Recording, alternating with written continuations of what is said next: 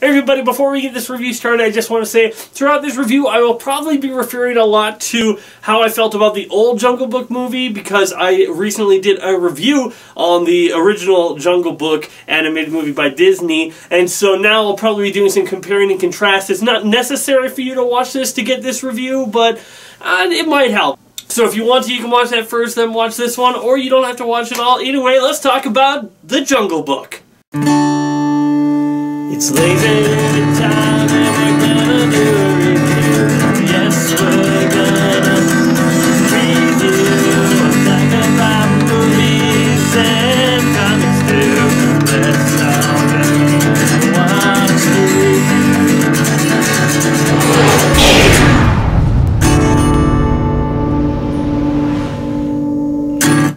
Hello everybody, I'm LazyDude99. I am here with another LazyDude99 movie review, and today we are looking at Disney's The Jungle Book, directed by Jon Favreau.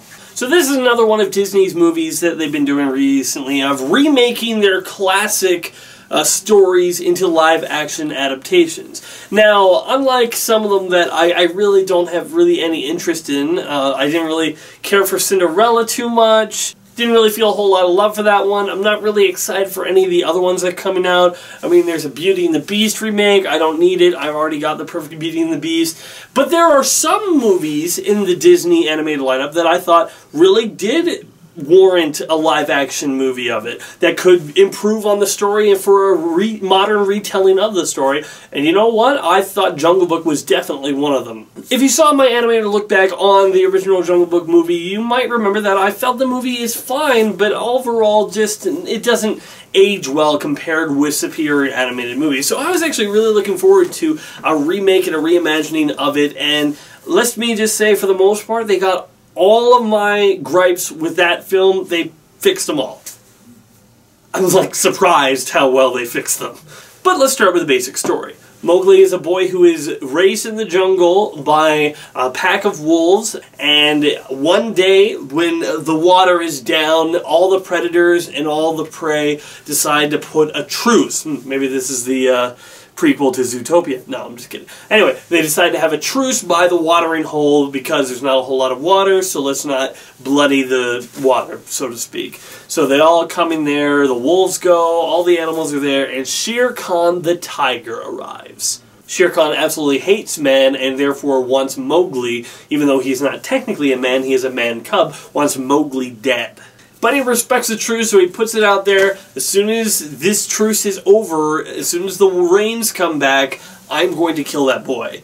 And you wolves, you might want to protect him, but a lot of you are going to die if you try. So Mowgli volunteers to leave the jungle, and Bagheera is trying to take him back to the man village. Along the way, they come across different characters and different obstacles to overcome. So let's just talk about the biggest and best improvement on the original story is the main character, Mowgli. Mowgli is played by a new actor called Neil Sethi, and let me just say that, as I said in my animated look back, the original Mowgli was a dull main character. He was boring, and he didn't really have that much of a character. I felt that he was just a catalyst. They were moving him from here to here to here just so we could spend time with the more interesting side characters, but not actually spend any development on the main character. Here, all of my problems are addressed that I had with the old Mowgli. We get his reasoning. He decides to leave the pack for their safety. He takes responsibility for himself. He also explains to Bagheera why he doesn't want to leave the jungle. We hear his fears of man, what man is like, and how he's been told his whole life to stay away from man, and now he's like supposed to go and be that. We hear all of his fears, but he also understands that there's a tiger coming after him. You know, he doesn't just brush that off. He doesn't just say, whatever, like the old one did. He knows that there is danger and that there is stuff to, you know, be afraid of. And he knows there's other stuff like that. He is an energetic kid. We can see he's a very energetic and smart kid. And they also bring the human intelligence into this. And I love that because, you know, animals are smart in their own right, but they're nothing compared to human intelligence. You know, I don't see an animal with a YouTube channel that isn't a cat, and that's still assisted by humans. But the human mind obviously can think of different ways of handling a problem that an animal can't. I love that they address that. He's a smart kid. He's figuring out all these inventive ways to make things easier, and the other animals are like, no, don't do that. That's not how we do things in the animal kingdom. That's not how we do things here in the jungle. And he's just like, oh, okay, I guess.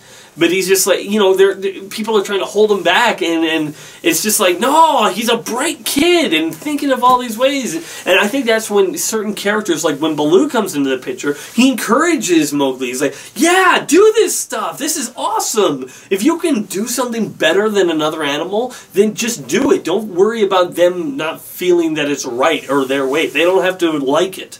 So, first point that I give to this movie, Mowgli is 100% improved. The kid actor does a great job. He's carrying this film. You know, like, the other actors and more seasoned actors are all doing voice work. I don't know if they ever even met him besides doing press stuff, you know? It's very possible that until they're going on the road, you know, advertising this movie and whatnot, that he didn't see any of them. That these guys, these big stars and celebrities didn't even show up on set. Now, they could have. I'm just saying that, you know, it'd be very easy for these other actors and actresses who have a lot of stuff on their plate to just say, oh, I might meet him once or twice, but not actually spend any time with him. And the kid works well, because you gotta remember, he's not working off of anybody other than maybe a hand puppet. And you know what? Working off of just puppets isn't easy. What do you mean? Crow, can we not do this now? Sir Crow. Okay, fine, Sir Crow, but can we just not do this right now? I'm in the middle of something. I bet nobody is watching. I just got 2,000 subscribers! By the way, thanks for subscribing. But anyway, it's not easy. You know, in some moments, there were some moments where I thought, well, I don't know if that's good. I'm like, no, wait, that's how a kid would act. You know, that's how a kid would sound. You know, it's not the most dramatic or sometimes the kid's just got to act like a kid. And you know what? I think he does a great job.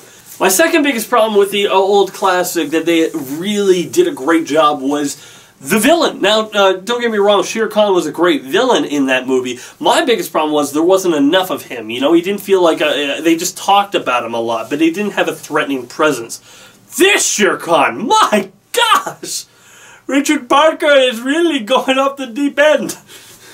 I'm sorry if that offended anybody, but okay. Tiger, Richard Parker, Life of Pi. That's what I was going. Anyway. He's played by Idris Elba in this, and my gosh, this guy has a great voice for villain, you know? It's just really dark and menacing, and it's really good. Like, it's just, he has a presence from the very beginning of the movie. When he walks up and he's, like, walking around. I love how they animate this, because, you know, most everything, except for maybe Neil, is animated in this movie. It's just like, the way he approaches everything, you can tell that he has an ideology, you know? He's not just like the previous one, he wanted to kill Mowgli, why? I don't know. And here he's like, he has once again, it's shown, not told. And the old one, they just said, oh, he hates man. And here they show, you know, they show why he hates man. They show what he wants to do to Mowgli and why. And I think that's a great job. The villain has a presence, and the villain actually does stuff. You know, the other one where he's menacing, but we don't actually see him do anything that evil. This one, oh my gosh, great. Like there was a moment where I'm just like, he's about to pop up, isn't he? He's gonna pop up. He's gonna pop up. But gosh darn it! I knew he was gonna. But that's just the movie sucking you in, and even when you can think of things ahead, and I had some moments where I'm like, oh, they're probably gonna go with this, with that, and I was proved right. But the digital effects work on everything is great. The only thing that I can say I kind of have a little bit of a problem with is how some of the characters are made humongous. You know, I mean, like, it seems like King Louie has been drinking whatever the Michael Bay Teenage Mutant Ninja Turtles have been drinking. Because he's like the size of a trailer. I'm just like, look, I'm pretty sure he's looking like King Kong's little brother here, okay? Just a couple of 50 feet higher, maybe he became Ka's size. I don't know. I'm not great with measurements. And Ka was much larger. I guess I liked the scene because the scene was good. It was a little bit of an Ka's scene was a little bit of an exhibition done, but it was done well. I think it was done pretty well. Although she tells Mowgli something, and in my mind, I'm thinking, well, how would you know? But you know, it's something that it's not like a guarded secret or anything. It's just probably.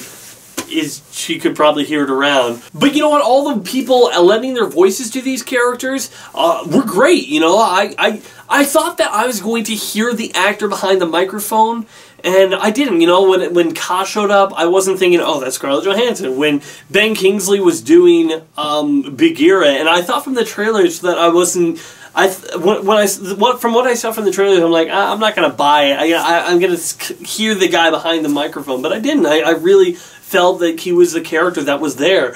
And Bill Murray, I thought that Bill Murray has a voice that's so distinct that it'd be so easy to just pick it out and you know, separate that from the character. But I didn't really. I accepted his character. He was great as Baloo. Although, I always thought that John Goodman should have been Baloo, just because I always thought that's who it was in the original animated one, but it wasn't. It just was a voice that was similar to me. But anyway, the only one that I would say I could really separate the voice from the character, and it was like really like, it was hard for me to like see that there was one character that I could see the voice and I could see the character, it was separate, was Christopher Walken as King Louie. It's just as Christopher Walken, you know. It's hard to get another perception. You know, if he voices an animated character, I'm just picturing him doing the voice in a sound booth. 2 mice fell into a bucket of cream. Anyway, but you know what I mean? It's just like, he has such a distinct voice that it didn't really encompass the character for me. Especially with how large he is, you know? This is a big, humongous ape, and he's just like, Mowgli, tell me how to make fire. But that was also great, too, with how they handled fire. You know, fire was like the destruction. Fire represents the power and responsibility of being a man. That's what fire really represents in this movie. It is how man has its power, because they have fire. But it's also how, you know, if you let your responsibilities and you let things slide, or if you just take your eyes off for 1 second, it could destroy you. And I think it's a good... It's symbolic. It's really good at being symbolic. I like that. Oh, what else I could say? There's action scenes in here, and the one at the end I found like a little predictable, but it took some turns that I wasn't, you know, expecting. I'm like, oh yeah, that's interesting. The elephants.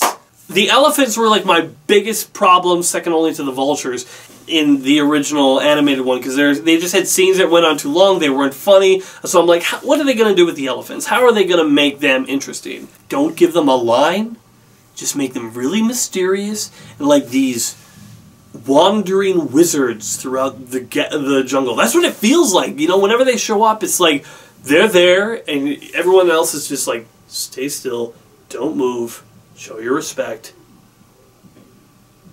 And there we go. You know, it's like all the animals held such reverence for the elephants, and it actually makes them really cool. You know, you're like, wow, they're actually really interesting, and I'm like, oh, I want to see more about them. It's like my biggest complaint with the last movie of the elephants, how not funny and how their scenes went on too long. It's just I wanted those scenes to go on longer because they had such power behind them. Jon Favreau did a great job directing. The fact that most of this is shot on green screen, I mean, that's absolutely incredible. I mean, it feels like you're in the jungle, and none of it ever really feels fake. Well, the only thing that I don't know why, but whenever they showed a deer, I'm like, that deer doesn't look right. I don't know why. It was always just the deer that whenever, like, you'd be shown, okay, you know, gazelles, okay, a porcupine, or not porcupine, whatever that is. I don't know if it might be a porcupine. That's okay. The tiger looks amazing. P.S. One more thing on Shere Khan. I love how when they introduce Shere Khan, they introduce him by having just vultures coming closer. The vultures know that just wherever Shere Khan goes, death is going to follow, so they just follow him. That was, like, really symbolic, really great there. But anyway, yeah, the deer, they were the only ones that I really felt were off for some reason. I don't know. Maybe I'm just seeing things, but that's the only one. Now you might ask, did the old one do anything better in my mind? Two things. They're not humongous, because I would say this new one is definitely in a different league than the old one. This is way better. Almost all of my problems with the old one were fixed in this one. There's two things I think the old one did better. One, I think it was Baloo trying to say to Mowgli, I think that you need to go to the man village. That was one. Because in the old one, Baloo just tries to explain, look, I think it might be better if you were in the man village because you'd be safer there. And Mowgli freaks out and runs away. In here, he's like, when Bagheera says, well, you got to convince him to come with me because otherwise he's not going to be safe. He's like, okay. And then he just goes and says to Mowgli, like, yeah, we're never friends. I don't even like you. Go away. Get out of here. And I'm just like, oh, come on. That's forced. And since they don't really have any resolution scene, it's really pointless. You know, you could have just had him go up to Mowgli and say, look, I think it might be better if you go with Bagheera, and Mowgli be mad. Like, you said that we would be able to do all this together and that we'd be friends. And he's like, I know, but I think you would probably be safe. And you know, you could have Mowgli get mad at that. That'd be reasonable. But you kind of make Baloo look like a jerk for really no reason, and you didn't need that. But beyond there, there's only a couple of other things that really kind of bothered me. What can I say? This movie is great. I think kids can see it. I think it's a great family movie. It's a way bigger improvement on the original one. The main character is interesting. The side character is interesting. Only one character I didn't really like, and that song, the second song was very jarring. Yeah, that second song was like, no, no, this isn't right. This is not right. But beyond that, it's an improvement on the original one in every way possible. I give it definitely 2 thumbs up for this one. What is my rating going to be? I think... And so, in the end, I gotta give Jon Favreau's The Jungle Book 7 out of 10. I really don't have too many complaints about this movie other than those that I've mentioned. I think it's great. I think it's fun. It's definitely entertaining. The characters work off of each other really well. There's nothing in it that I really despise. I think it's a great movie, and definitely one I recommend you seeing. And as I said, if you got kids, definitely show them. There's some intense scenes, true, but nothing that, you know, a quick drive to 7-Eleven to get a Slurpee wouldn't solve. So, yeah. Thanks for watching, everybody. That's my review. Adios. Be sure to check out more of my other videos on my channel, and wait for more coming soon. And so, in the end, well...